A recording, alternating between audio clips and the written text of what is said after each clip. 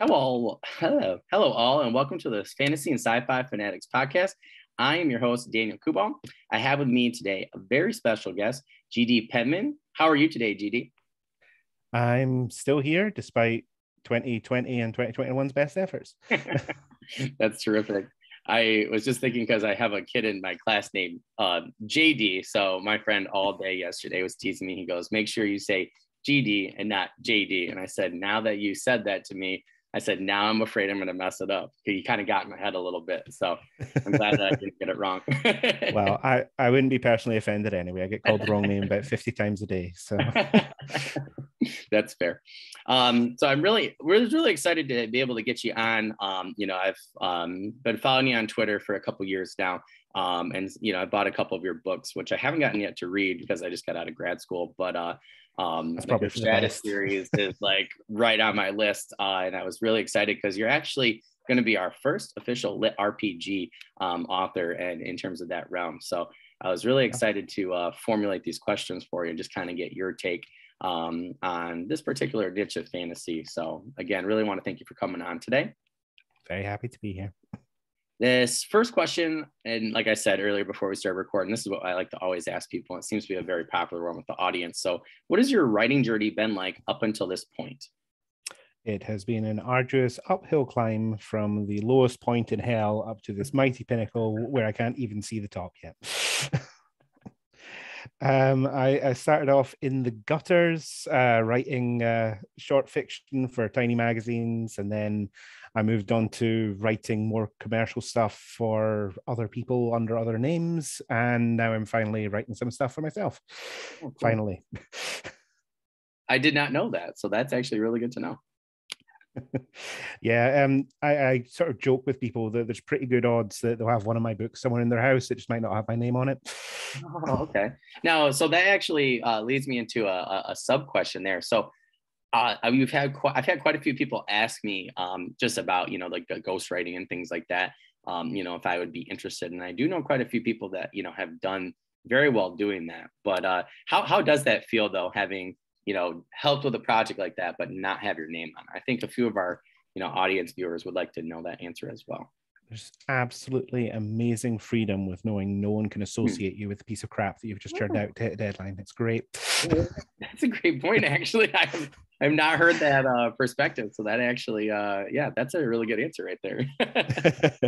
No, it's paid the bills. I can't complain. There's always lots of people out there who think they have an idea for a book but don't have the actual skills to put it down. So I'm more than happy to take their money from them, Yeah. I had a friend, like, we were talking and I was like, oh, I don't think I want to do that. And then he was like, yeah, well, he was my 5K check said otherwise. I think he was, like 23 days in from project start to finish. And I was just like, man, like I coach sports and things. I was like, that's more than I get for almost 2 coaching seasons. And I was like, well, I was teasing my wife. I said, well, maybe I will try that and, try and, go that route. I mean, it beats a real job, let's be honest. Everything's a real job to get paid for it, right? That's what I just read a quote from the other day from a TV show my wife and I were watching. I was like, I don't know about that. So her and I were kind of discussing the merits of that. And so I said, well, writing's probably really up there for that. So well, if you can sell everyone around you on the fact that you sitting and staring out the window thinking about dragons is actually a job, then you're onto a winner. Yeah, I consider you like on the top of the pedestal there. Then I consider you having the trophy and the number one. Like that's like I was just talking to Sean Bell about that. Like I think that's really like all of our dreams at this point is that yeah, like and well, I was just talking to Scott Oden about that too. Our second interview, I said, isn't it so weird that and he made a comment, where and we kind of discussed that a little bit, where it's like you literally get paid to, put your thoughts down and you create this product like literally out of nothing. And it's, it's a pretty cool, thing. There's not a lot of things like writing, I think, out there, like art's one of those things too, where it's like really cool to, you have this idea in your head and you actually put it down and, people can actually see it. But I think it's different. It's witchcraft, absolutely. Yeah, exactly. Yeah, it is. It literally is, though. That's actually a really good point. Like it literally is witchcraft. It's magic. It's whatever you want to call it. It's definitely something unique. So that's a great point. For that second one, I was curious at how has your writing been influenced by games? Because I was checking out your Goodreads and website and things like that. So I really liked your Goodreads description. So if anybody has a chance to check GD's out, please go do that. It was awesome. Kind of made me think of how I wanted to do my own profile really soon. But I was curious at how your writing's been influenced by games such as World of Warcraft, Elder Scrolls, Baldur's Gate, of course. I know Oh, I've pulled a blessed lot of Baldur's Gate. influences. It's amazing game. Trilogy, really. I'm not sure how much they've influenced it more than they've just sort of shaped my brain in the way that I understand how stories go together. I mean, we talk about the writing in some of these video games, and I'm going to try and find a polite way to say it's atrocious. I mean, yet I'm still completely engaged and in love with the story. So, you know, they're obviously doing something right. It just shows that things don't have to be highbrow to be worth enjoying. No, I totally agree. I just always found it interesting. So like Baldur's Gate, for instance, right? So there's that. Like I love the computer games and the expansion packs, and I absolutely love like Dark Alliance 1 and 2 for the PlayStation 2. It's interesting because like I went back and played Baldur's Gate recently for PC, and I know some people probably hang me for this, but I was just kind of like, okay, so why is Cerevic really doing this again? Like, like why are we stopping the the iron ore shipments, shipments from and it just became kind of interesting to actually go back through and analyze that story from a writer's perspective, rather than a fan's perspective. You see, it works absolutely fine if you're coming to it from a D&D background, because if you're coming from the D&D background, you know that the DM started off with a completely different plot, and you just kept on going, no, it's that bald guy over there. He's the bad guy. His name's spelled backwards. It's Saravok. It. No, players make jumps you're not expecting, and I feel like that's reflected quite well in the story there. It's actually true. I never considered that before, but yeah, that's totally true. Listen, I had a D&D game completely derailed a wee while ago because the players decided, hold on, that lord is wearing a hat. The bad guy was wearing a hat. That must mean it's him. Oh man. And then the murder hobos got at it, and oh yeah, I mean, it was convenient for them that it was him, but still. That's awesome. With the game I'm running right now, I was a couple things happen, and then I was like, speaking of like a writer's perspective, from the DMs, I was like, I said that actually is a lot cooler than what I was thinking. So I have a little bit more retooling, and I used a couple old parts and things. But yeah, they my friend asked, goes, did we just ruin your entire campaign? I said, no, actually, I said, you just made it better. I said, I just think you guys will, enjoy a couple of these things a little bit more. But yeah, I find it interesting because like I always think of like Diablo 2. That one for me, like, I don't know. I was just talking to Sean and Scott about this. Like, I really like this one artist near me, Jonathan Myers. If anybody has a second, look him up. He's a local area, Ithaca, next to me. I think he lives in Syracuse now. And him and I used to see each other at shows a lot and things. And his style of just like black and white with pen was just brilliant. And it always made me really want to do like a graphic novel and kind of do like a dungeon crawler kind of thing, like Diablo with him. And then I kind of come up with a storyline that I thought really fit. And him and I were supposed to start talking about it. And then of course the pandemic happened, and, projects shift and things like that. But I always want to go back to that. But yeah, it's always interesting, I think, when you kind of look back onto certain video games and things. And I don't know, I feel like that one always, like, I started to play that one before I really got into reading fantasy. And I think it kind of set a grimdark expectation, I think, and probably why I like Conan a lot more than some other things. But yep. I think they are a good gateway drug to a lot of different genres. I mean, great way to put it. I can't imagine how many people got into sci-fi from playing Halo, or how many got into fantasy from playing Warcraft or whatever else. And, I'm just happily providing them with the middle step so they can still be playing a game while reading a book. Yeah. And I think that's a really good way to put it too. I think that's a fabulous way to put it. And I think that's what, why it makes, that type of genre for lit RPGs. So, and like a lot of people were just talking about this for our group. And I was talking about, having you on and stuff. And they're like, oh, that's really cool. They're like, well, maybe, you can get some insight into turning this type of, campaign into a novel or something. And I'm like, well, we're playing in my own fantasy world, so maybe, but yeah, I think that's a really good way to look at it, actually, because I've had a couple people ask me, like, what's the difference? And I said, I don't know. I'll ask GD and we'll figure it out. But I think that's a great quote. So we're going to have to quote you on that one. It's almost as if I get paid to put words in order or something, you know? I know, right? It's crazy how that works. Well, I actually really curious just because like a lot of people do not say Boulder's Gate for some reason as being like, oh, like me. So I was actually curious, what was your favorite thing about either Boulder's Gate, the first game, or just the series in general? Oh, it's the characters. And I've found that moving into the modern generation of games as well. I don't actually give that much of a crap about the game. I'm much more interested in the people that I'm chatting with. Like Dragon Age Inquisition, the actual plot is not the best, let's say politely, but you're surrounded by this cast of characters who I was rushing home every day to get on the computer and hang out with these people again, you know? Yeah. No, And it was, yeah. and very much the same with Baldur's Gate. I mean, every single side character was just fantastic from start to finish. I mean, don't get me wrong, there's some of them you hate, but in an entertaining way. You know, you love to hate them. It's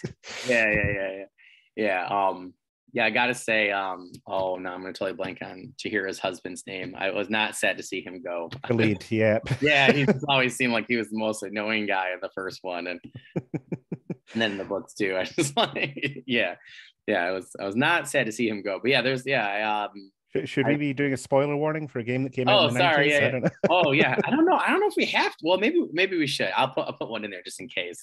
My friend was talking about that the other day for another game, and he was like, yeah, because I said that, and I was joking, and he goes, yeah, from a 20-year-old game, and I'm like, but I said, but we have younger people now that are listening. I say who are just discovering them on the refurbished PlayStation, ones and things like that. And I said it's one of those things, but. Yeah, we'll put a spoiler warning in there for him. Well, I just was curious because, like, I think you made a good point because I really like the warders in the first Dragon Age. I just thought that I don't even know if it was the characters, but just the that class in general. I thought was really interesting. It reminded me a lot of Tolkien's Rangers and a couple different games that came out around the same time for PlayStation 2 and Xbox, but like I think it was like the original like One Ring game or whatever. It was really cool. It was like turn-based, but yeah, definitely like the just that class in general. But well, it's your whole narrative arc condensed down into one character, isn't it? It's like, okay, we become part of the bad thing so we can beat the bad thing, and we make the sacrifices, and there's a chance of death, and it's all condensed down into a 5-minute quest where you go get some blood from a field and then come back and drink it, Yeah, no, totally. Yeah, I think I've always really enjoyed those games, Baldur's Gate, just because, and I like the Dark Alliance ones too, because I feel like there were a lot of just very interesting people. I won't spoil, but there's different people in the first one where I was just like, like something happens at the end and somebody like does this thing to you, and I to this day I've never looked at friends or acquaintances since in the same light because I just assumed they're going to betray me in the same way. So I said to somebody, my buddy the other day, he kind of I put up a random meme about something like that. And he goes, I said the person's name in the game. He goes, he can't hurt us anymore. He's like, we beat him up, like we beat both games and, together. And I'm like, I know. I said it still stings sometimes, but there's a wound in your heart that will never heal. Yeah. Yeah, exactly. Yeah. Might as well be a Nazgul blade, and just go right through there. I should ask, have you seen the new Dark Alliance game that they've come out with? You know what? I believe my friend just bought it or is buying it before I go back up to Michigan for Christmas break. So we're gonna do like a guys' night and just try to kind of blast through it all as much as we can. In about a day going over there. I'm about to go over there on like a Sunday during break where we don't really have anything going on. And we're literally just gonna grab pizza like we did old school and play from the morning and then try and get as far as we can as old men now, which probably isn't going to be in the 2 and 4 in the morning as it used to be. It gets to about 10 o'clock, you start yawning and stretching. Yeah. I was like, I don't even know if I could, sit or lay on my stomach for that long. I definitely know I can't lay on my stomach for that long anymore with my back. So I was teasing him. I was like, you have to get some orthopedic shoes and chairs and stuff, like orthopedic gaming chairs and we talked about maybe doing a line of those, for our generation, and get some compression gloves on so you can keep playing without your hands cramping up. Yeah, yeah, exactly. You got to get a compression suit so you can keep playing. So I feel like we used to just sit there for hours, with, I don't even remember. There was just like Champions and NORAD for PlayStation 2. And oh yeah. Yeah, it'd be like the four of us, and we get over my friend's screen TV, we're at sections of, into the fours, and yeah, it was just, or Halo, like I remember we used to like be in the same house, and they used to have two different internet connections. And we would literally be on one screen with, two people, and then the other two or we do 4-4 and run tournaments with LAN, the LANs and everything. Yeah, those parties were the best. Absolutely. He's like, we need to go back and do those again as adults. I'm like, I know, right? I'm like, we have more money and, less time now, but I feel like it'd be more fun than it used to be. So I don't know. I think a lot of it's nostalgia. I think if you had to pick up your computer and carry it under one arm to your friend's house now, you'd probably rethink it. No, that's actually really good. It probably is nostalgia. I think a lot of those, but I think that's what I like most about going and playing Baldur's Gate again. It, wasn't even the game. I think it was more the nostalgia of discovering fantasy. Because really, like, Baldur's Gate was the first game. Well, besides Diablo 2, and I discovered them pretty much at the same time. Like, I couldn't actually support Diablo 2 for a while on my computer at my parents' house, and so, but Baldur's Gate I could. So that one really got me through, and then eventually I was able to play Diablo 2 and get a better computer. But I really think Baldur's Gate in general, because I don't think I'd like fantasy as much as I do without that or Diablo 2. So yeah, I think a lot of it is nostalgia. But absolutely, I'm wondering if that's really for me lit RPG or grimdark fantasy in general. Like if it's just nostalgia, or I don't know. It's kind of to think about. I do hear from a lot of lit RPG readers who are, they don't have enough time to game now. They're listening to audiobooks as they're driving to work, and this is a way for them to still have those experiences without being able to have those experiences. Actually, a fair chunk of long haul truckers and things are really very into lit RPG as well, where they've gone from gamers to sitting somewhere where you cannot take your eyes off the road. Oh, yeah. Yeah, that's actually that's a really good point that I had not considered before. I think that, yeah, because I had a couple of lit RPGs that I was reading, and particularly during the pandemic, and we were gaming online, but gaming online, is the same as getting together with your friends in a room and gaming. So yeah, I think that's actually a really good point about the genre in particular. I think it's something that people should think about too, when writing the genre. So that's a really good point, man. We're doing a really good job, guys, this week. Let me tell you, we had some really great. Every guest has said something that's just been like really profound. So we're gonna put that on for you, GD, and we're gonna put that as another quote. So. Good stuff. Well, one of the things that was sort of drilled into me when I was first started writing the lit RPG was you're not just writing a book, you're also designing a game that people are going to have to want to play. The reader is going to have to imagine that they're going through the same scenario, and they have to understand the choices you're making and why you're making them and all the rest of it. Yeah, I think it's a really good thing to consider that I had not thought of before. Because I'll be honest, a lot of these books, as I'm reading them, you do want to be playing the game. Oh, yeah. And obviously the technology is just not there for full immersion VR or whatever else these books are promising. But some of them just sound really fun, honestly. No, yeah. No, it's a good point. Yeah, like I think that should be, really one of your goals, right? I mean, like we always talk about, I don't know, I've talked to a couple of people recently about this. Like Mallory Kuhn and I were talking about like her book, Among Thieves, and I'm doing like a heist novel, like fantasy heist. And we were just talking about that, like you really want to be in that person's shoes, running the rooftops and, doing the Assassin's Creed thing, or, or just the thrill of, like the heist going right, or how to, correct it when it's going wrong, and those kinds of things. And, we really try to, help you experience those people, those characters' lives. But yeah, I feel like RPG is a little bit different, where, like you mentioned, where you're really trying to give people the experience of the game and the world.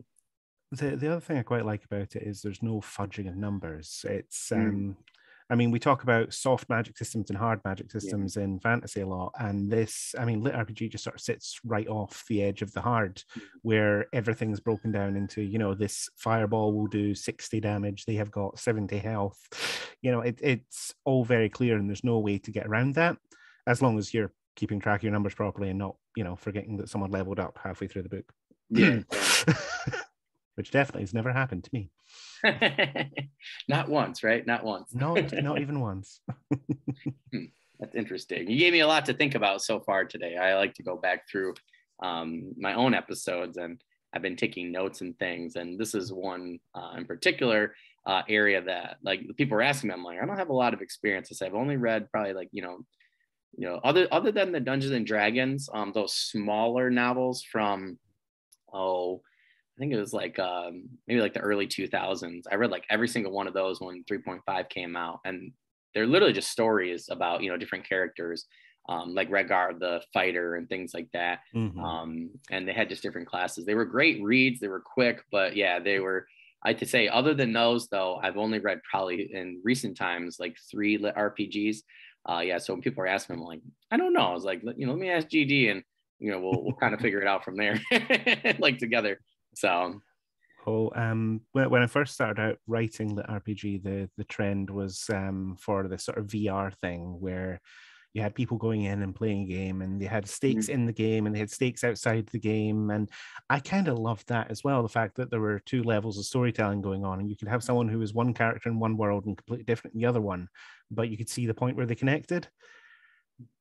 And now the Lit RPGs tending more towards a sort of if you watched anime, you've got the isekai genre where it's, a normal person ends up trapped in a fantasy world and having to deal with things that way. So that's more of what is being written now. But I do sort of miss that that dual story that you used to have. Yeah, that's interesting. That's like kind of reminds me of I'm gonna totally blank. Like R.A. Salvatore has that world, right, where like the it's either the Navy or the submarine ship, where they actually get trapped, like they're like dive. It must be a submarine because they're diving down, and they basically get caught in like a wormhole sort of thing. And then they go into this one fantasy world. And I was reading like the first book, and yeah, it was very interesting because I had never read anything like that before. Where I've seen movies and things like that where like I always think of like back to the like that Warriors of Virtue with like the kangaroo warriors that tried to be like Power Rangers, and like that kid went through like the wormhole and stuff, and is basically a modern day person, in this fantasy world. So yeah, that's I think it's fun because you get to poke fun at a lot of the fantasy stuff as well. My series I'm writing at the moment, Savage Dominion, is it's very much someone from our world who's being punted over into a fantasy one, and he gets to make a lot of pithy comments that someone that had grown up in a fantasy world could not make. That's interesting. I have to check that out. That sounds awesome. So we talked a little bit about it, but here's for this next question. So what is it about Lit RPG that made you really choose this genre? Well, I've written a lot for games in the past, tabletop games, and I've got folders and folders and folders of magic systems that have never been used, and this is someplace I can put them and make some money off all the work I put into. No, again, no, I just really enjoy it, honestly. It's been the first genre where no matter which book I'm picking up, I'm finding something I love in it, and I'm going to be honest here, it's kind of like popcorn books as well. Like there's not one of them that isn't entertaining as you're going through it.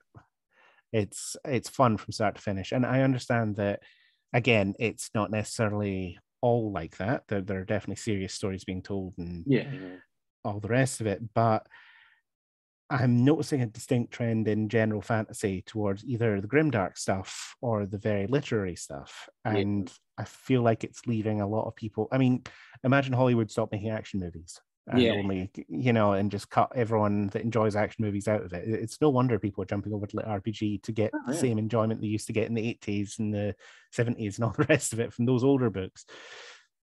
No, it's totally true. I mean, that's what like Mark Timoney are talking about with his book, like The Blood of the Spear. And Him and I discussed that, where, like he's like, so explain to me. So him and I met quite a few times separately, like around a few interviews we did. And we were discussing, it's like, well, so where do you want to fit? He's like, I like to fit, for those Dragon Lance, that Wheel of Time, Forgotten Realms. I said, I don't even really want to do the Wheel of Time stuff. No offense to anybody. I said, I really just want to fill that niche. A fun fantasy that's engaging with great characters and cool world building. And I really just want to fill the Forgotten Realms and Dragonlance kind of void. The books where people have fun and enjoy themselves and come away from it feeling good about themselves. That sounds like a good thing to be doing with your life, honestly. And then my friend mentioned, he's like, oh, it sounds like a popcorn book. I said, well, you know what? I said, I have a whole, shelf over there of just Forgotten Realms novels. I'm like, and I had quite a few people get a hold of me in the last couple of days because I helped quite a few friends in this one group, find other ones. And I'm like, people love them, and I think it's a shame that, like those in Dragonlance, like haven't continued.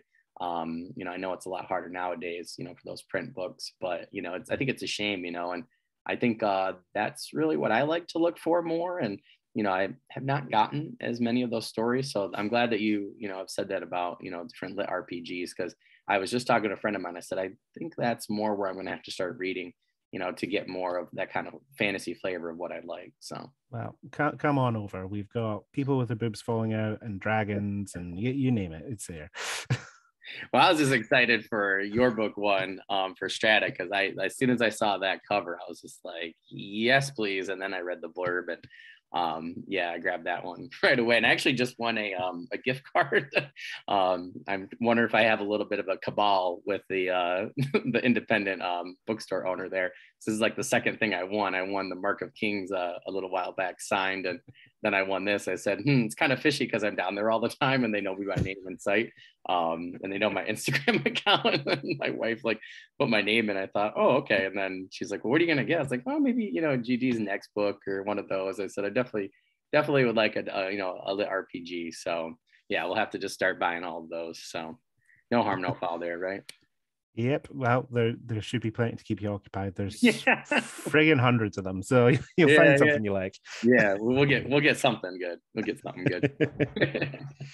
For the next question, I was curious at what advice you would give those trying to break through into the lit RPG genre. You see, it's quite tricky because lit RPG is not like most established genres where you've got the obvious, submissions and agents and all the rest of it. I mean, the vast majority of lit RPG is self-published. There's one or two publishers, but they're basically just authors that have done well for themselves and they're trying to help other people along more than their publishers. So a lot of the advice that's usually applicable just doesn't apply here. If you're really wanting to get into writing lit RPG, your best thing to do is play a lot of video games, play some more video games, and stop being competition for me. No, play a lot of video games. Go play Skyrim 10 times, all right? Yes, go play Skyrim 10 times, then you're qualified to talk to me. No. You can't say go play Skyrim 10 times. It doesn't have an end. It really doesn't. No. Well, I'm just trying to get rid of your competition for you. Well, I would have appreciated it, but no, they'll catch on to us because they're gamers. No, you really need to know games. You need to know enough about game design to make it look like you know what you're doing. Obviously, I've got a little foot up in that compared to some of the authors, but the vast majority of people, you wouldn't know it because they literally sit down, they write out the entire system from top to bottom. So yeah, you have to like maths more than a normal author, I guess. And then it's really just a matter of getting the book written, spending an exorbitant amount of money on a beautiful picture to go on the front of it without too much skin showing, because Amazon will kick you off if you do that. And then it's pretty much just jumping into the Reddits and Facebook groups and all the rest of it, because it's a genre that lives and breathes entirely on word of mouth, which is also kind of nice compared to, I mean, I've been published in other genres as well, where it's all about the sort of prestige publishing. It's about getting them in papers and all the rest of it. And that's almost a mark against you in lit RPG. If you look too polished, then the readers sort of sniff a little bit at the book and go, is this just someone trying to sneak into our genre and take some money? It's interesting. It's a weird one. I think it's just because it's such a young genre and everyone's very protective of it at the moment. Yeah. But at the same time, God, it's fun. Yeah. And and the community is probably the most active I've seen out of any reading community in the world. I mean, ever.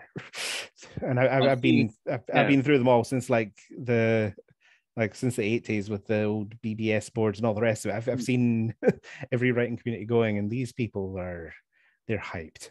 Yeah.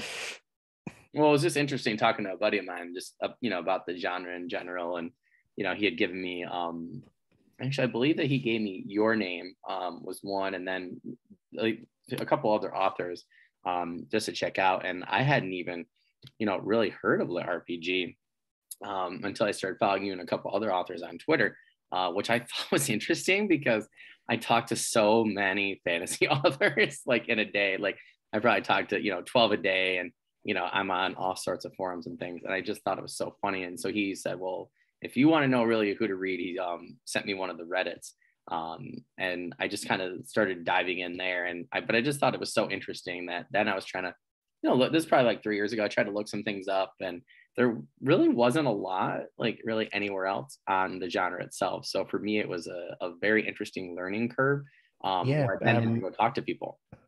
Well, I mean, we are definitely the unloved bastard stepchild of fantasy, so it makes sense that no one was talking about us then. And honestly, I'm constantly amazed that no one's talking about us now. So it's nice. It's crazy when you actually look. Like I was just talking to somebody. I said when you actually look at sales of certain authors and things, I'm like, and when you talk to certain authors, just in general about like what they like and don't like about what they're currently writing. And I had said to a couple people last week, I said, maybe you should actually writing the RPG instead of, I just feel like everybody's doing grimdark now. It's just like, and my buddy, he kind of insulted me the other day on accident when I was talking about, some things that happened in my novel. And he was like, oh, that's so grimdark. I'm like, well, I'm not trying to be. I said, it just happens to be, this story. And he was talking about the world, and he's like, oh, well, kind of a grimdark world at times. And I'm like, well, I said, well, Robert E. Howard is, other than Tolkien, my favorite. So I said, it's probably just his influence, shining through. But I have a lot of let's blame Bob. That's a good shout. I know, right? Yeah. But I was teasing him. I was like, I have a lot of cool things that aren't grimdark. And but yeah, I said, I think it's just I said, I think at a certain point you get older and you're more realistic, with character development and and what the stories are. You are, but I think it's also difficult to write super upbeat stuff when the entire planet's on fire all the time as well. So true. I mean, it's the economy's on fire. We've all got the plague. This is basically a grimdark plot we're living through. So it's not surprising that that's where the writers are going. No, yeah, and then, like no matter what country you're in, it seems like these crazy maniacal just these old ideas. Like I was just talking, we're teaching this slavery unit in my history class, and we're talking about these old ideas, and I'm just like, and we had a lot of things that had popped up, with current events and things. So the kids were talking about it, and one of them just kind of made a comment. He's like, no matter what country you were in the pandemic, he's like, it seems like these particular people were coming out of the woodwork, and I'm like, well, they never really left, unfortunately. I said, unfortunately, our world. But yeah, I think that's where part of that energy lately has come from is, you have to, fight with people off of these, like I was talking to a friend of mine, and here in the United States, it's definitely become a thing. And sorry if anybody doesn't want to talk about it, but it's like where there are these, like civil rights ends up now being a political thing. And I'm like, no, that's just like basic human decency, and I had a parent get upset the other day, and she's like, well, you're teaching my kid this democratic thing. And I'm like, no, I'm actually just teaching about slavery. And I'm like, I'm really sorry if you don't like it. And we were talking about equal rights, and we have a lot of people, not just in our country, personally offended by the idea of it. Like, oh, I'm so sorry, just because you don't like that person or who they are or what they're. I'm just like, give me a break, but that's where, like, I was talking to a buddy of mine the other day in the writing community, and you're both teachers, and I was also talking to Sean Crow about this too. It just seemed like we're really getting bogged down lately, and Sean and I discussed that in a private conversation of really having to pull back from letting too much of that seep into our writing. So it's just kind of kind of an interesting takeaway that I think you actually made a good point for is, it's great to put everything on fire, but I like my books to actually, be people are putting out the fires at the same time. Yeah, I'm looking forward to someone putting out all the fires. We've got our fingers crossed for that. I don't know. Right? It's been rough, and yeah, the UK is obviously a very different situation from over there, but we've got our own idiots. There's no shortage of them. We just all coming out of the woodwork. I feel like I think that it's just been an interesting. My dad said that he's like, God, he goes, I thought we got rid of most of these idiots, or they moved or or grew up or something. I'm like, no, they're still here. I said I think social media and stuff just makes it, now they just feel like it's more apparent or they have to speak or something. But yeah, it's interesting when I was like discussing this one scene in my book and. My friend, he goes, I would just cut it out. He goes, I think the only thing you're trying to do is like, I made it like a private scene then, he's like, I think you're just trying to get out some of this frustration from, the pandemic. And I was like, you're totally right. So I actually just took it out and then wrote it as therapy for myself, just like, writing therapy. But yeah, there was some things that I had to get out. And then I went back, and I'm glad he said that because then he's like, this doesn't fit here. And then I went back and, actually was able to write the story and, and finish up the first draft. And I felt like I told him, I was like, thank you so much for, telling me what I needed to hear and not what I wanted to hear. Oops, a little bit too much of my soul out there. Back into your That's exactly what Clayton Snyder and Michael R. Fletcher were just discussing the other day. I'm like, or I guess it was a couple months ago, but I just listened the other day on Ben Galley's Fantasy Lounge, and yeah, like Mike was like, oh yep, let too much of the demons out. I feel that's definitely what I did. So when I was listening to Ben's old episode, I was like, God, that's so me with this chapter and this one character. So I actually completely cut out one character because I was just like, I felt my friend goes, you could just name that character COVID and everybody would understand like what was going on there. So yeah, it was very interesting. But in terms of this next one, you kind of already gave a little bit of advice. What advice would you give those trying to break into the lit RPG genre? We talked about games. Is there anything else that you would recommend in particular, or like a particular, we were talking about that as a two-part question, my buddy and I, the other day, and he had said, for instance, like he recommended like reading a lot in the genre. But then there were a couple things where he was like, this is what not to do. So I was curious if there was something that people should not do. You kind of mentioned it with, like maybe not writing to market maybe as much, or it's being an imposter. It's really difficult when we talk about the whole writing to market thing, because people are so fed up with the generic guy who's every man, who's taken to a fantasy world and is suddenly the best at everything. And it's honestly very boring to me. And I bounce off a lot of the sort of more popular books in the genre because of that. And then I go scurrying around and find the ones about teachers who on the weekends play video games to sell the loot that they get as a kobold necromancer so that they can pay for school supplies and shit like this. I mean, there's I like what's weird. I like the outer fringe of the genre, so I know that isn't always particularly helpful to authors coming in, because I'll be recommending them all the books that are not doing very well, but that I really enjoyed. They could be the next one though, like I feel like, I do feel that if you really look back, and like Scott and I were talking about this with Conan, like if you really look back, with like the Savage Sword and things like that, like, and I think people think that he was an overnight success, and that's not the case. And he was literally like Tolkien coming up with this entirely new genre, and in Howard's case it was this entirely new subgenre, that only a couple other people at the time historically were really writing. And I think a couple people think of, we were talking about Dirk Ash and I were talking about this for urban fantasy, like so he's got, his series Paternus, and I don't know if I would really call that urban fantasy. I feel like I would call that mythological fantasy. And that's like the problem. The genre was never that clear. I mean, it started off as horror was what it was always filed under, and then it sort of drifted until we've ended up with this sort of pseudo paranormal romance genre, which is where it seems to be what everyone considers urban fantasy. Yeah. And it's so funny to me because I've written urban fantasy as well, where it's I mean, it's just a fantasy story that happens to be in a contemporary setting, which is Yeah. very much what I feel like Paternus is as well. It's very much you're taking these mythological characters and bringing them to now, but the time isn't that relevant in Paternus, if that makes sense. No, yeah. It's almost like it's for familiarity more than anything else. Yeah. No, I mean, I think it's a great point. I just, I think urban fantasy is a great, example of that. And I was discussing with a couple of people on forums that I do think, like when you're talking about fringes, to me now, I'm very similar. I want to look at something that I'm so tired of I love Luke Skywalker, but I read him for, over a decade and thousands of stories. And it's like, I don't want to do that anymore.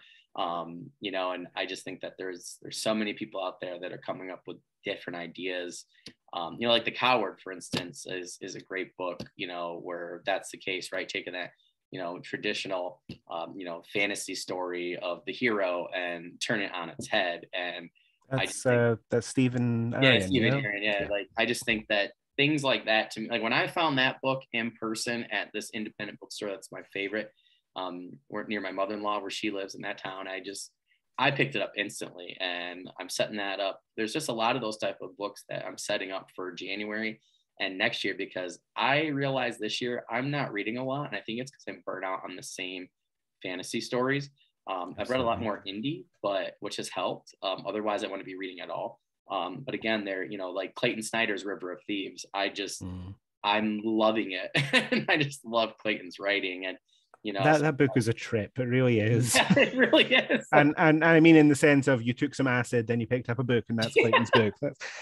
It really is. And I feel like when him and I had our interview, I was saying to him, I was like, this is nuts. And I was like, but I loved it. And I'm about to be done this week, and that's where I'm also thinking, like, well, maybe with this gift card, like, I was like, I'll get a lit RPG, and then I'll get, like, Demons Inc. or something like that, or Neurosco Groans or something. And and that's what my friend, he's like, well, if you like that, he's like, you're gonna love Fletcher's Beyond Redemption or Blackstone Heart, which I got both of those too. And I think I need things like that. And I think also, like, we're saying, like, I think I really need lit RPG right now. I just think that I need something beyond the ordinary. You can only read so many fantasy stories where the same type of arcs and things happen until eventually you're just like, want to call and again, traditional publishing is so married to just producing the same book with a different hat on every year. And I can't remember the last time that I really jumped into a traditionally published fantasy book and enjoyed it the way that I would like to. I mean, again, you'll get the odd weird and wonderful little one that will catch my fancy, but honestly, I don't think anyone's been reading that much these last couple of years. I think it's I know, I totally agree with you. I'm trying to think. I think the only traditionally published novel that which I didn't even really like, not trying to be rude or anything, I just didn't really like this the story, but I loved how it was written and I loved the characters, was Mercedes Lackey and James Mallory. And I was reading, I think it was The Phoenix Endangered. And like like they're going about doing all these things, and it's like you don't even really get to the villain, or they don't meet or anything. And in the first book, so spoilers, but it's just like, but the characters themselves were amazing, and the character development was amazing, and the prose itself, like, I just flew through it and I loved it, and I wanted to get to book 2 just for that. But that's one of the only ones, and for a totally different reason, that I enjoyed, versus some of these other traditionally published that I try to pick up. I kind of honestly just kept putting them back down, because Joe Abercrombie's, amazing, obviously, and Brandon Sanderson, and Patrick Rothfuss. But I just think that now everybody's trying to, to be like them in traditional publishing, and, they already have. Well, that's it. I've seen so many mimics of them coming and going, and I mean, I will say that the Patrick Rothfuss mimics have definitely got one up on him because they actually finished their books. But apart from that, there's nothing really new being done there. Yeah. So what's the point? What's the point of reading a book where you're not getting any new experience out of it? No. Oh yeah. Or it's just a regurgitation of the same character that somebody just did. It's just like, Okay, we're getting to morose here. Pair up, right? What's the next question? Where are we? Okay, so I do want to go back to that point though of indie authors, and just in general. And I really feel like so many people, I was just talking to Scott Oden about this, last weekend, and I really do feel like I just have become an indie person, and lover of indie fantasy and even sci-fi too, which usually I struggle with sci-fi at times, unless it's a particular type of story.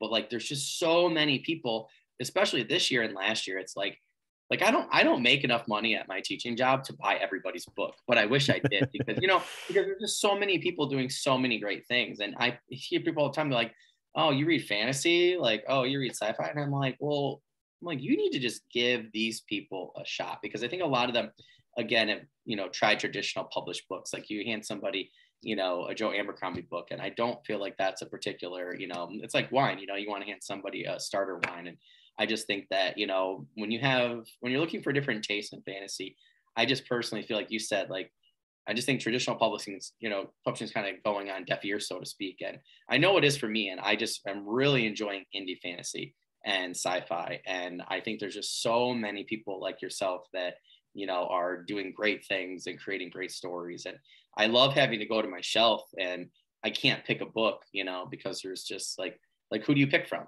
Like, you feel like you're trying to pick your favorite child, and it's kind of hard at times, and I think I think the genre, I was just talking to Sean Crow about this too. I think the genre is really, just indie in general is just really bringing itself up, and just doing an amazing job now.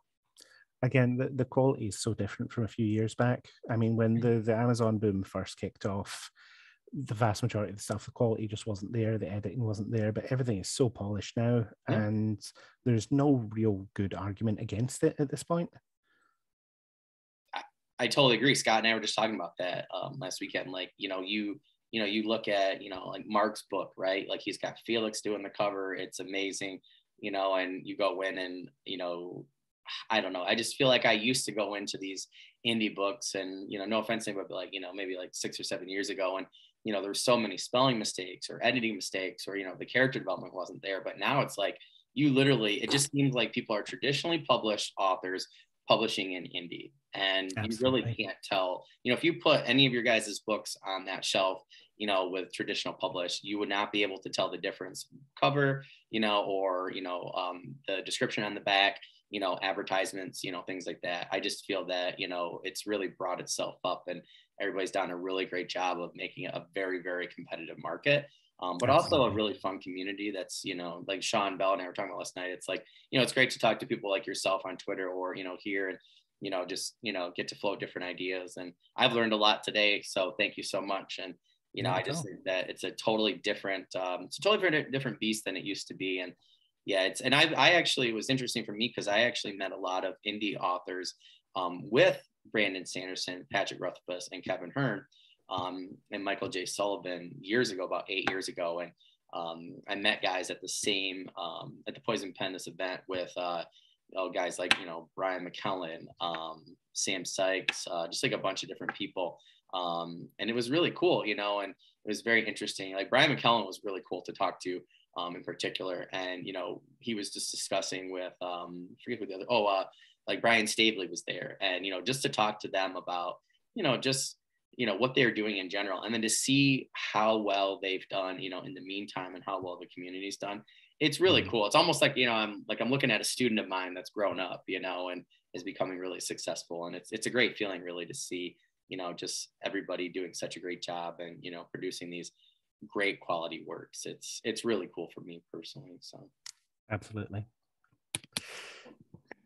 All right, so with this next one, so I said on Goodreads, maybe I misread it, because the last couple of days were nuts, but I just want to make sure. So you have been an editor before then?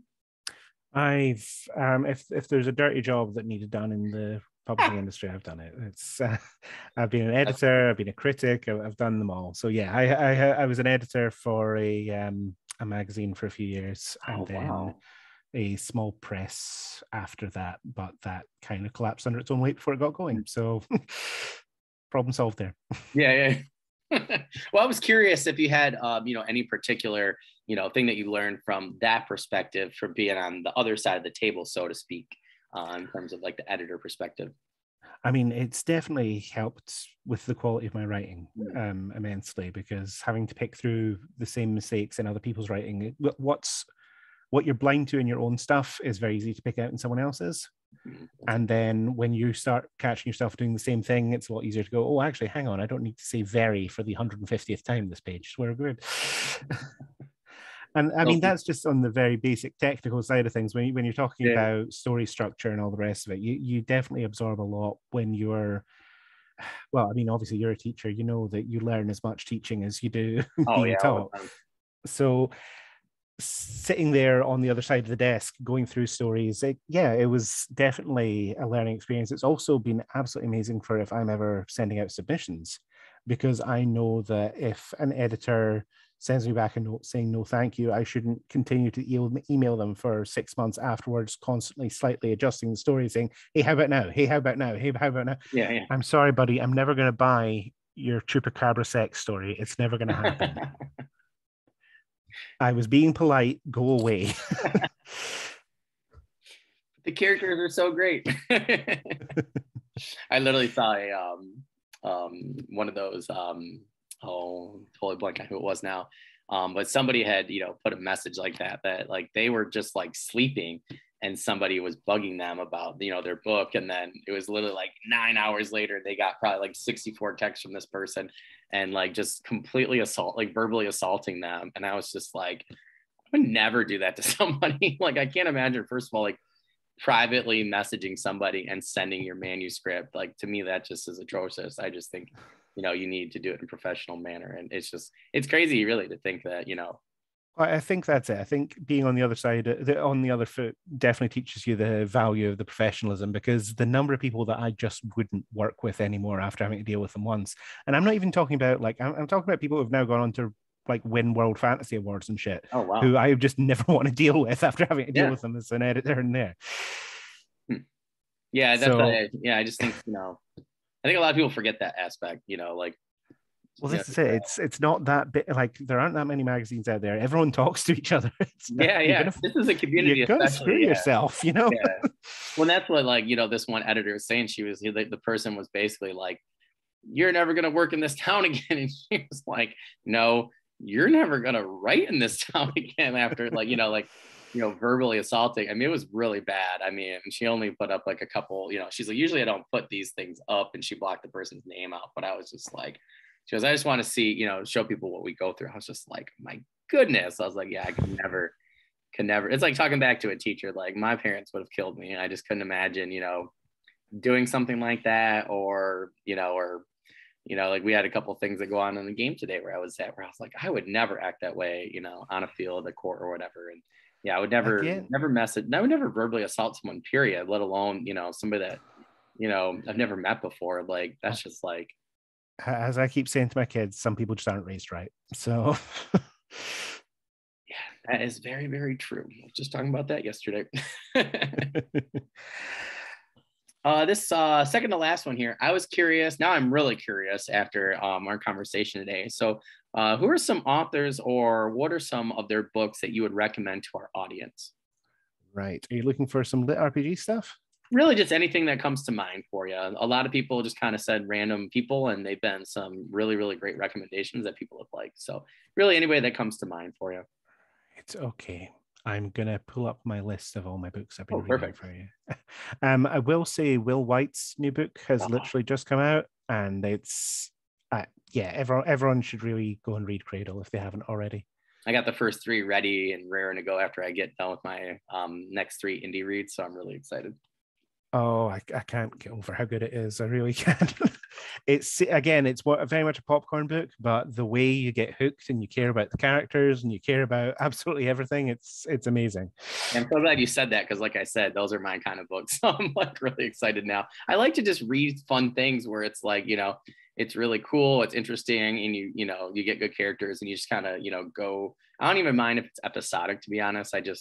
So I'm glad you said that, because at first I was kind of hesitant, but quite a few people have said the same thing. So yeah, that's exciting. Oh, definitely the way to go. Another great one, if you've never read lit RPG before, is it's called This Trilogy is Broken, but the first one I think is called This Quest is Bullshit, and it's by J.P. Cool. Valentine. And it's very sort of light on all the statistical stuff that you get a lot of in lit RPG. And the story is just really fun and upbeat, and you're just going to have a great time with it. That sounds awesome. I just added that to my Goodreads the other day. I feel like that's the one. The author's name sounds very familiar. Yeah, I've been yelling about it for a good few months, so I'd hope that it's sunk in for somebody. The one I mentioned earlier, the Kobold Necromancer trying to make money for school. Yeah. That was extra credit by J. Arthur Klein. Oh, that's cool. That's right there. Jonathan Smith is one of my publishing friends from Portal Books. His Dungeon Core online books are coming out at the moment. He had run it as a serial first, and then he was bringing them out book by book now. So that's, I think the second one's just about to come out, and they're just so much fun. And right off the deep end of goofy and stupid. I mean, you're going to have a great time with that. Oh, that's awesome. I feel like I need that right now. Lotus Lake by Jay Boyce is one of my favorite lit RPG, but it's not as fantasy and active as a lot of the other ones are. It's definitely leans more into the sort of slice of life while you're playing a video game kind of vibe. Oh, cool. I don't know, I found it really soothing. And it's strange to say that about a book, but you just sort of sank into it, and it was just relaxing the whole way through. It was nice. And I need that nowadays. Yep. My buddy just said, he's like, buddy, he goes, man, you really need to just kind of slow down. And I just saw him at the game. I was working. So yeah, he goes, I think you're getting a little grumpy because you're probably not reading as much. I said, it's just been hard. So I think that definitely sounds like my kind of speed right now. The other one that's absolutely going nuts at the moment is Dungeon Crawler Carl by Matt Dinneman. You'll probably have a good time with that. That's sort of the world ends, but as it turns out, it's ending by game show. So he's the writing's really fun. It's a joke every page. You're just going to chuckle your way through. Oh, that's awesome. And I'm also legally obliged to recommend everything by Alex Knight and Demi Harper because they're my buddies. That's fair. Oh, and the father of the genre is Luke Shmalenko. His Ascend online books. You want to read those. And I'm not just saying that because I co-write with him, Well, if he sees this later, yeah. If I get a little thumbs up from him later on today, I think it might be his birthday as we're recording. I'm not sure. Oh, wow. That's cool. So happy birthday, Luke. Happy birthday. Either now or later. At some point, whenever this show's out. Yeah. But no, that should be a good little set to get you started with it. And if any of them, if any of them don't work for you, then there's so many more to hop over. Yeah. Just tell me what you're liking about it. Come back to me, ping me on Twitter. I'm happy to make recommendations to anybody. Oh, and that's not just you, that's anyone that's listening as well. I'm happy to just jump on. Excellent. Well, I really appreciate that. I'm coming up with one of the things I'm doing the next couple of weeks is actually putting the list together. And then I'm actually be putting on my website and a couple other places like our Facebook group and things like that. So people can actually go and actually look at it. And then we'll just start to add based off of new people's recommendation. So we'll actually do it in like an episodic sort of thing. So you can look up episode and then people can actually look up your name and then actually see the recommendations. We had a couple of people that mentioned kind of the same thing for the Wizards, Warriors, and Words crew when they did their recommendations. And I thought, you know what, that's kind of a cool thing. So hopefully good idea. Yeah, I just thought, and at the very least, at least I get to do it. So for myself, so that I get a really good list of books and I can, use it as a, employ my wife to get more books because it's for the podcast. So I have to. You've got to. It's for work. Really. Yeah, it's for work. Yeah. You got to write it off as a business expense now. So I'm totally good with that. I keep winning gift cards like this. I should be okay. So you should be fine. But another important thing to remember: if anyone is still on the fence about writing lit RPG, you can start charging video games as a business expense. Oh, that's actually really cool. You guys heard it here first. I mean, I don't know if the IRS will agree, but we've been doing it and getting away with it for a while now. So that's awesome. Are there any news, promos, or updates or anything like that you have right now? Oh, let me think. depending on when this comes out, the third book of Savage Dominion might be out. That's the book series I'm writing with Luke Jamalenko. And that's quite a lot of fun. That's one of these isekai fantasy trapped in another world thing. They've got this huge epic fantasy plot going on, and unfortunately, the person they've got there to be the hero is a himbo. Oh, cool. So he's a complete idiot, staggering through, headbutting everything. It's beautiful. That sounds awesome. All right. So that's probably the next thing I had out. The last thing I had out was the third and final book of my Witch of Empire trilogy, which was the urban fantasy stuff. But it's less urban fantasy and it's more film noir with wizards. Oh, that's really cool. That's such a cool description. I think like lately.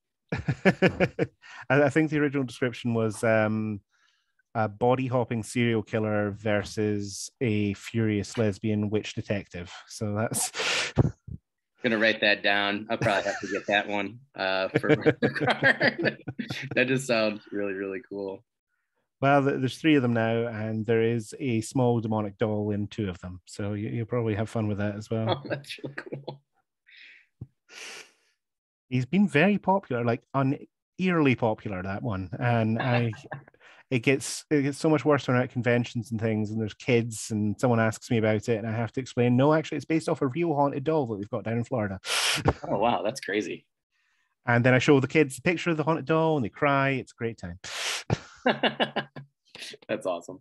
Well, I'm definitely gonna have to check that one out. I was actually looking at that on Goodreads last night, actually, before Sean and I started our interview. So I'm really glad that you said that it was urban fantasy and kind of like that route, because I hadn't gotten that far yet in the description. So that actually sounds really, really good to me. I'm on an urban fantasy kick lately, and definitely had a little bit of a drought on that. I was trying some other things, so I have to check that out. Yeah, there has not been enough urban fantasy around lately. I've been missing it.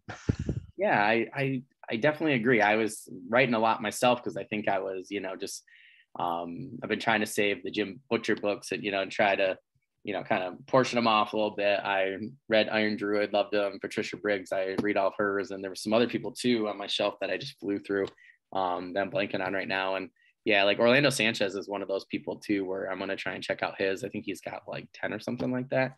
They all sound really interesting and fun. So yeah, but definitely need more though. It's been my new favorite thing. So. Oh, hang on, I've got some recommendations for that as well then. Daniel Jose Older's Bone Street Rumba books. It takes a little bit of time to get into the rhythm of the writing, but once you are, they're just fantastic. And Gail Carringer's books, they're sort of Victorian setting. Oh, cool. And it's got a lot of that same sort of almost comedy of manners stuff going on while they're fighting vampires. It's a good time. That's awesome. I've been really looking into I like the urban fantasy time period kind of thing. So like Scott Oden's Gather Ravens, which I'm about to start after I'm done with Clayton's, and I forget I think I got Mark Timoney's Blood of the Spear in between there. But it's like, yeah, I don't know. I would really, really want to do something. I was watching The Last Kingdom and I love Bernard Cornwell, and I was like looking into these other and I'm reading, Malazan, Book of the Fallen, and we got to one book, I think it was Midnight Tides, and I just loved the Iron Bar's like character, and it's very like Romanesque, Legion, and like just like the smaller chunk, which I'm totally blanking on what it's called, and like these Legionnaires, and I was like, I really want to do that mixed with like I want to take the Lost Legion and have them being lost because they got decimated by zombies. And I'm a history teacher, so I'm doing a lot of research on the Lost Legion, the time period, Rome, just like Roman military stuff like that. So that's going to be like my baby, and I'm going to start to do that in the summer, just a little bit in between just the straight fantasy stuff. But yeah, that sounds like a lot of fun. Yeah, I've been really into the time period urban fantasy. The thing is, they're pretty well equipped to deal with zombies. The long spears, the shields, they should do all right. Yeah. Yeah, and I think my friend, he goes, well, how many are you going to have survive? I said, well, the thing is, I said, when you're thinking of that region, I'm like, in the time period, I said, they could have gotten lost, in the north with the Picts. I'm like, there's just so many things that could have happened.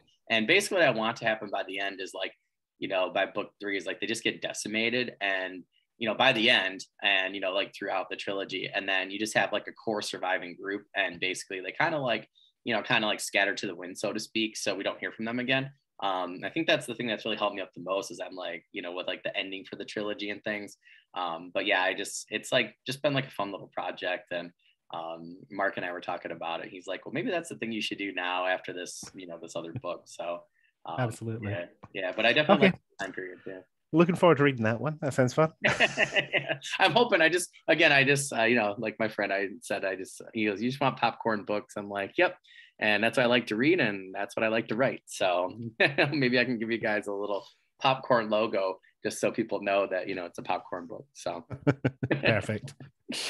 All right. Well, I really want to thank you coming on today. I've been talking to you on Twitter for a long time. So I was really, I've seen a lot of things that you put up, and I really liked. And I liked your perspective a lot. So I really appreciate, you bringing that perspective today. I know our audience is really going to enjoy it as well. Like I said, we were really looking forward to having somebody with a RPG background, and, a lot of the other things you bring to the table really offer a fresh perspective on some things that we've been talking about in here for a while. So again, really want to thank you for coming on. Everybody that's tuning in, make sure you check us out on YouTube, Twitter, Facebook. The audio is on Spotify. My tech guy, David, is amazing. So he was able to help me figure out those snafus and things. Feel free to reach us at our email. It's going to be in the Spotify link, as well as the description on YouTube. It is Scholars of Uma, that's UMA@gmail.com. Let us know what you liked about this episode. If you have any questions for GD that I can pass along. Any book recommendations for either one of us or our audience just in general. If you have any questions for future guests, please make sure you email those to me. I'd love to see those. I've had a couple already, so that was really cool. And any videos or pictures that you have that are fantasy or sci-fi related, feel free to send those to me as well. GD, I really appreciate you coming on. Thank you so much. Love to have you back in the future. We have a second part of season 1 in the winter, or if we get closer to your next project being out. Love to have you on again, so we can help you with promos and things like that. But really want to thank you for coming on today. You've been awesome. So thank you so much. Thank you so much for having me. I had a ball. I'm glad that we finally managed to line up our calendars so I can actually talk to you. I was telling my wife, I was like, I swear, if I cannot get home for this interview, I'm just gonna like break down and cry. I was like, I've been trying. I was like, and she knows that I don't get to talk to a lot of this lit RPG community, and she was like, oh, like, come on. I'm like, I know. I'm like, so yeah, when we were finding out I had to cover today, I was like, so you're gonna make it in time? I was like, oh, I'm gonna race home. So that's what I did. So yeah, I'm very glad that we were able to work it out. So thank you so much, my friend.